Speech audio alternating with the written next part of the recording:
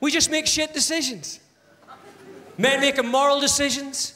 We make irrelevant decisions. We make immature decisions. We make decisions when we don't even know there's a decision to be made. But you know what? At least we make a decision. No.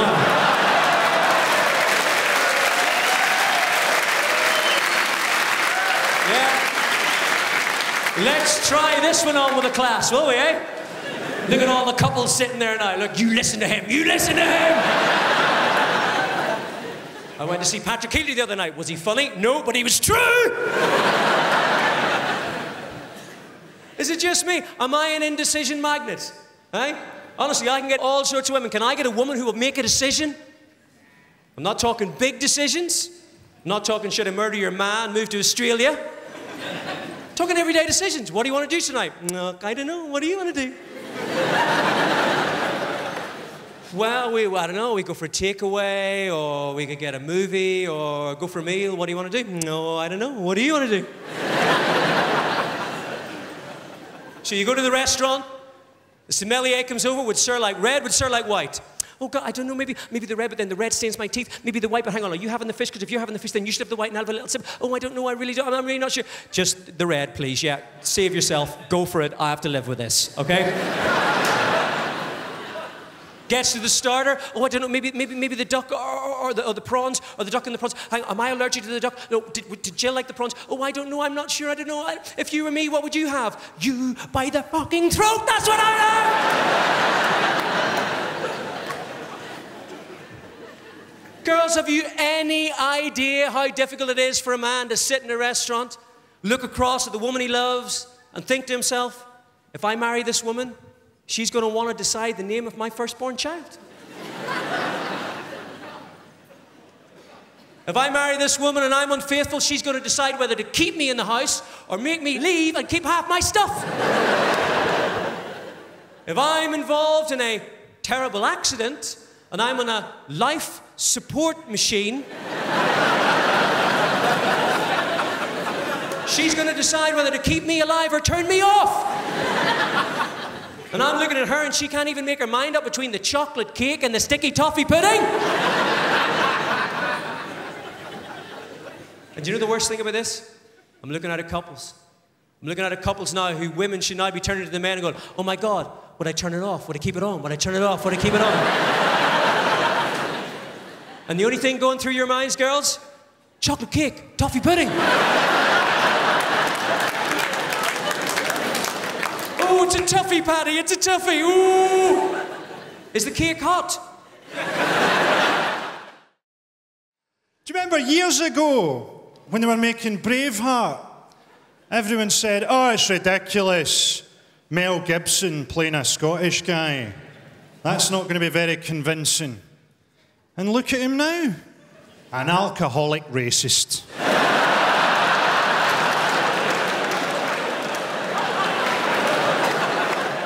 The most Scottish thing I've ever seen, I was going through a town called Bathgate at night, and there was a guy pissing against a front door, like that, who then took out his keys and went inside.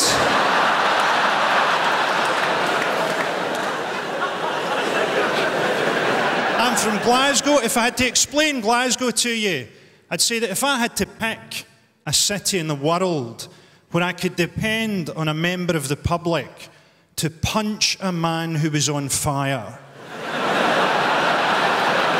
to punch a flaming man to the ground.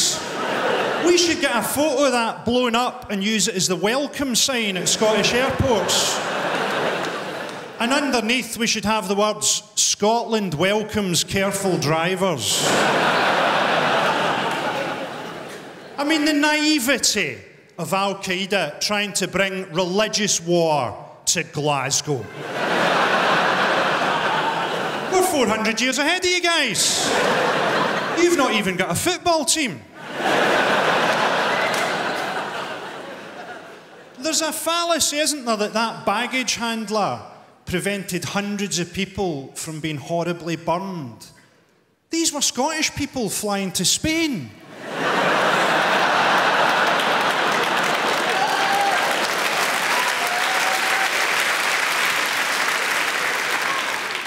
people say it's good they didn't hit a fuel depot. I think it's good they didn't hit the queue coming out of duty free. They're going up like Hiroshima.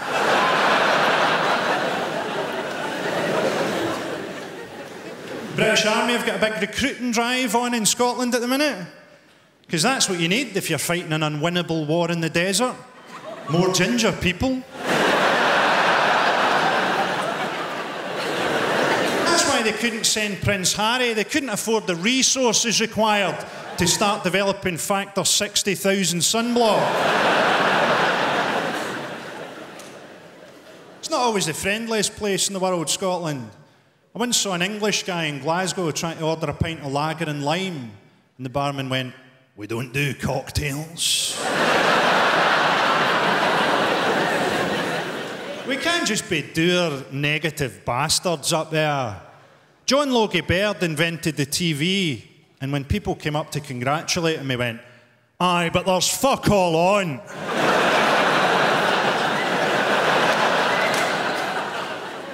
We're looking forward to the Olympics in London. I'll take that as a no. They say the Olympics is going to rekindle English national pride. I mean, come on. For 9.2 billion, you could have written "fuck off Germany" onto the moon. I was such a fat kid. My mother used to buy bathing suits with blowholes in them. It was just... But my parents... I don't want to go into my childhood here because it's wrong. My parents hated me, okay? We're all going to hear the story, all right? My parents hated me too. My parents... All I ever heard growing up is, "Why can't you be like your cousin Sheila? Why can't you be like your cousin Sheila?" Sheila had died at birth. They just... hated me.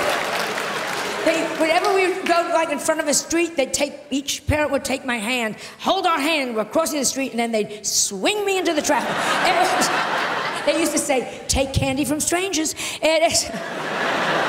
Ask the funny man in the raincoat, does he own a van? It is just... No, I had a very bad childhood, and that's because, and I'm sure none of you give a damn, but I was the only Jewish kid, this is the absolute truth, growing up in an all-Catholic neighborhood. You know what that's? The Irish people. Only Jewish kid in a Catholic neighborhood. You know what that's like? You were all doing Hail Marys, I was doing Hail Murrays. I mean, it was just... No Christmas tree? No Christmas tree. Do you know what that's like when you're the only kid without a Christmas? Because everybody has Christmas trees. And nowadays, it's like, well, we do it for all faiths. That's such bullshit. Yeah, we walk into an office building, and there's a Christmas tree, and there's a menorah. Bullshit. The Christmas tree goes up, up, up, up, up, up, up, up, up, up, up. There's like a little shitty menorah with 2 orange lights that some angry Puerto Ricans lit backwards. I mean, yes. Juan, you lit those lights backwards. Fuck you, you killed our Lord. I mean, it is just... So, I'm at the age where I figured, screw it, I'm gonna have a Christmas tree. I got the biggest Christmas tree I got a 2-story high Christmas tree. I put everything you could think of on that. Up, up, up, up, up, gorgeous, gorgeous, gorgeous. On the bottom, I got the manger. I got the whole goddamn thing going there. The wise men, the sheep. The only thing is, I have the baby, but I'm Jewish. I got him a nanny. It was just, oh yes. And I redressed Mary. She didn't look good. That stupid thing over her head, come on. I put her in a Chanel suit, Manolo Blahniks, and a Louis Vuitton pocketbook. You're the mother of God, look it. It is just... Am I wrong? If she had looked like that, she would have gotten into the inn. Yes. The point is, it's about looks. Mary, she looked good, she would have done better. Mother Teresa, oh, don't give me, oh, Mother Teresa, if she had looked better, she'd be a saint by now. Was she a bow wow? Yes. Did she need electrolysis? Let's talk to each other here. Even lepers were throwing their fingers at her. Here, get away. Because it is all about looks. This is my message, Great Britain. This is my message. Looks count. Education, looks count. I have no sex appeal, and it has screwed me up for life. Peeping Toms look in my window, pull down the shade. You have no idea. My gynecologist examines me by telephone. It is just... And I got mugged once, and I don't know if you've ever been mugged and fought back. I didn't, right? It was so scary. I was in Brighton. This bloke pushed me against the wall, went, "Give us all your money." I ain't got any money. I genuinely called for my mum. How pathetic's that? Mum, as if my mum's going, "Oh, Russell's in trouble." I don't know what that is. Apparently my mum's a meerkat all of a sudden. Right. I went and I told my little brother about getting mugged. Did he care? No. It was sort of what happened, Russ? A little bit of wee come out. He got really angry. "What'd you do that for?" Like I'd done it on purpose. I'm not a toad. Didn't try and ward him off with my venomous piss. I didn't think you're under attack. Secrete, toad boy. Show him your powers. I've wet my pants. He offered me advice, genuinely. "Well, you know you're a weed, Russ. Just use your brain. Next time, bamboozle the mugger." That was his genuine advice. But how'd you bamboozle anybody? Someone, "Give us all your money." Well, you say that. But what, my friend, is the opposite to opposite? Consider yourself bamboozled. Who's next? "You like my credit card details? What colour does a Smurf go when we choke it?" You know my name. They call me the bamboozler. Ridiculous. The worst superhero in the world. If I was going to have any superpower, I'd like the ability to make somebody orgasm just by touching them once. Not for sexual purposes. That would be amazing in a fight. Kill him!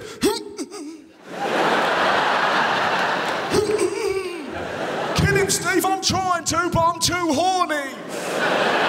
He's made my belly fizz. I haven't got that skill. If I had that skill, I wouldn't be here. Be in the zoo causing a great deal of mischief. Which animal, old lady? The hippo. You got it. I'm not very good at sex. I'm quite confident sexually, but I make mistakes. Do you know what I mean? Has anyone ever tried using food in the bedroom? Has anyone ever? Look at you going, "We're not telling you." It went really badly. I was like 19, and I read in a magazine like 59 ways to please your lady and using food. So I went and bought, now this is a mistake, I went and bought a 4-pack of Rolo yogurt. And rather than tell my then girlfriend what I had planned, I pretty much waited for her like some hideous yogurt goblin. And I doubt there's anything more terrifying and yet pathetic to come home and find your boyfriend naked holding yogurt. I panicked, and I didn't put a little bit. Honestly, we're both fine with the arrangement. I pretty much covered her, right? Every bit of skin I could find. By the time I'd finished, she looked a bit like Morph. She's no longer my girlfriend, now she's an angry meal. Eat me. Where do you start licking? You can't lick randomly, and then she looks like she's got an illness. So I did foot up to knee. That took me an hour. We're having fun now, aren't we? Having fun. Why aren't I going out with a hobbit? 2 hours later, we realise she's dairy intolerant. We're down the doctor's. She looked like an angry gingerbread lady who'd had her leg dipped in Tippex. Right? Put my name in the internet the other day. Oh, I wish I'd never bothered. I'm on a website, 20 celebrities I'd like to punch.com. Madonna, J-Lo, Tom Cruise, and then me. I'm the only one who can't afford a fucking bodyguard. J-Lo ain't gonna get tracted outside Morrison's, if she know it'd be me. Have you seen me fight? I can't fight. It's a cross between river dance and a doggy paddle. I'm like, yeah.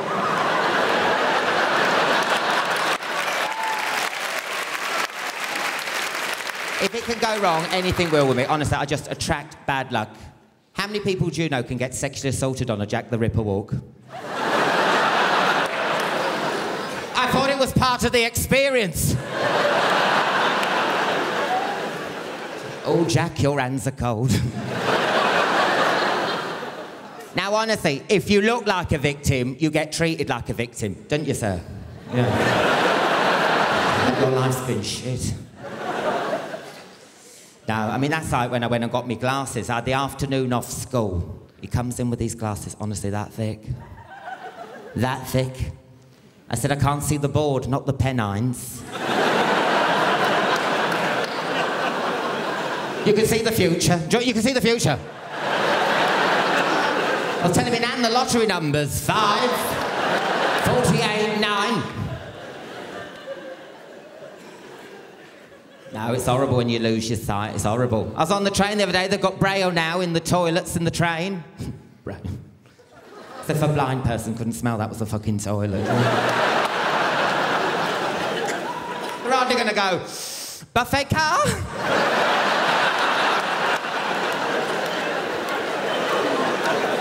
They got a baby changing unit in Brownell. Baby changing unit. Blind person changing a baby on a train in a toilet. What could possibly go wrong? Let's make it interesting. Pop some roller skates on.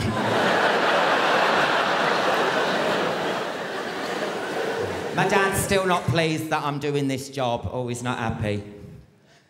My parents, they're pushy parents, but they're not like pushy as those parents you get on, you know, Britain's Got Talent or Stars in Your Eyes Kids.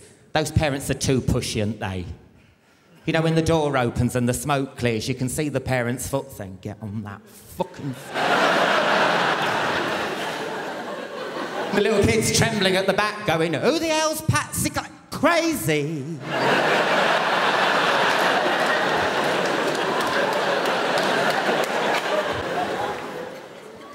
God. The worst thing for me was being picked for the team. That was awful. Do you remember standing in line waiting to get picked? It's like ethnic cleansing, weren't it?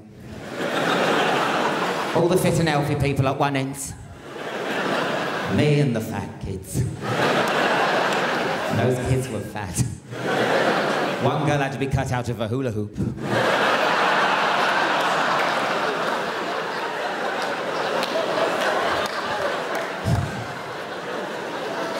The bullies, they nicked me kit. Nicked me kit. I had to go to Lost Property Box. Do you remember the smell from Lost Property Box?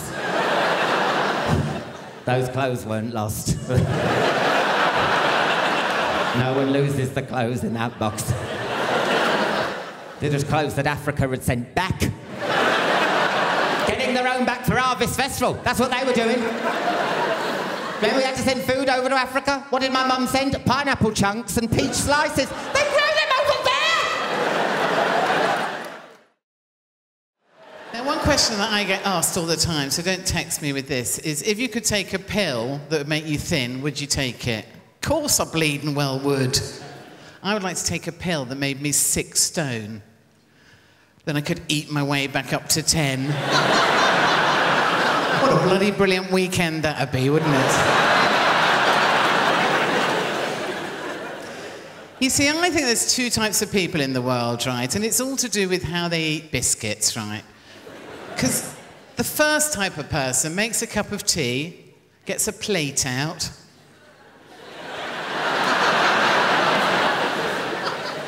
opens the packet of biscuits, takes 1 biscuit out, puts it on the plate, and eats it very daintily off the plate. Folds the packet back up, bit of sellotape over the top to keep it fresh for next month. Now, those sort of people should be executed, shouldn't they? Because the rest of us get a packet out, eat the whole fucking lot without taking the cover off, do we, really? And consequently end up looking like me. Because I've always had a weight problem. You know, when I was a teenager, I remember going to see the careers mistress, and she said, what do you want to do? I said, well, I'd like to be a nurse or get married. She went, better be a nurse then.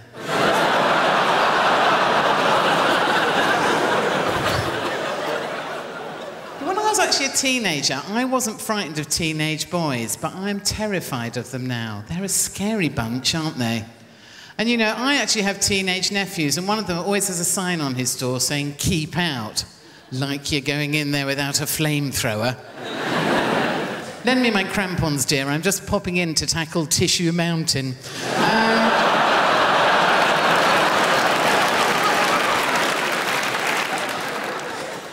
And of course, the worst thing I think you can do with teenagers is try and kind of get down and speak their language. They hate that, don't they? Which is why I quite like doing it. And I actually found this out to my cost last year, right? Because I went around for months going to people, would you look at that minja over there? That is a minja and a half, that is, isn't it? And I found out that this was actually wrong. To my cost, outside my local parks, there were 2 teenage boys. I went, lads, look at that minja. What a blinking minja that is. And they went, oh, for Christ's sake, it's Minga. And that's our mum. So, you know... Do we have many politically active people in tonight? One. Well done, sir.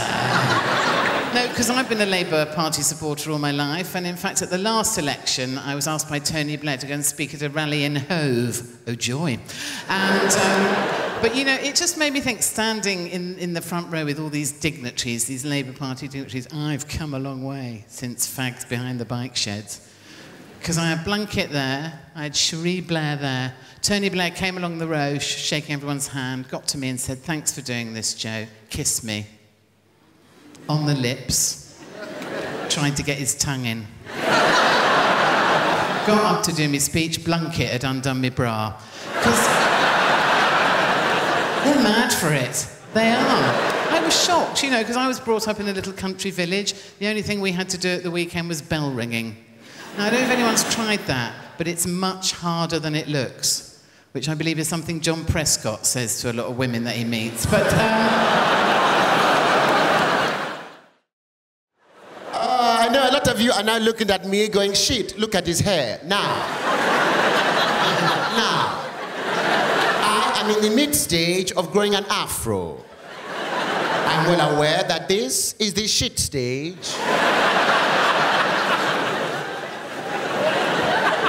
For some reason, this alone gives people license to shout out shit to me in the street. So for your information, I know what year it is. I have never been near a car wash. And who the fuck is Shaft?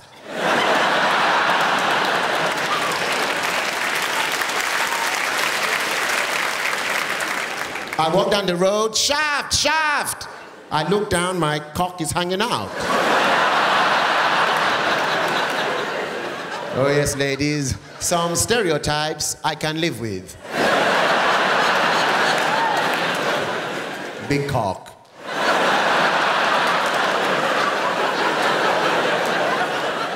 Very happy to be here. Look around the room, so many sinners sitting here amongst us tonight. Oh yes, there are. There's a man sitting right in my eye line, sitting right over there. Look at him. Openly wearing glasses. Have you found Jesus? The Lord gave you vision at a limited rate. You defy him by wanting to see more.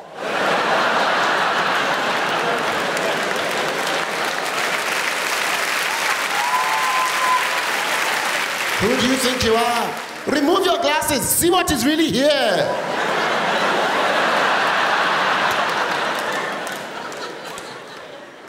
Oh, look at this pretty lady, don't fight it. I can tell by your eyes that you want me. Oh, fuck it, I can't keep it up. It's all a joke. I've never left the country. Good evening, folks. Very pleased to be here tonight. I want to tell you a bit about myself, because I've started off quite aggressive, so I'll pull back, right?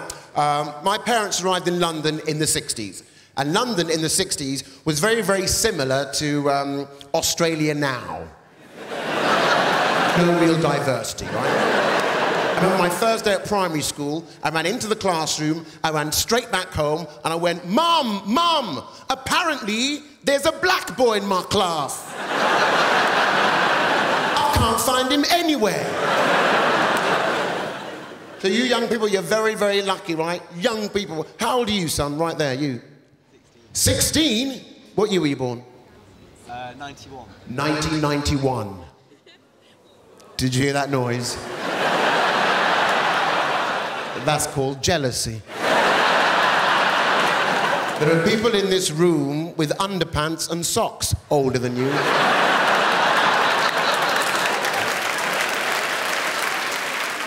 Where are you from, child? Where are you from? London. London, big place. Scale it down. I'm not driving a minicab. Let's work together. Kilburn, North London, yeah. South London, representing.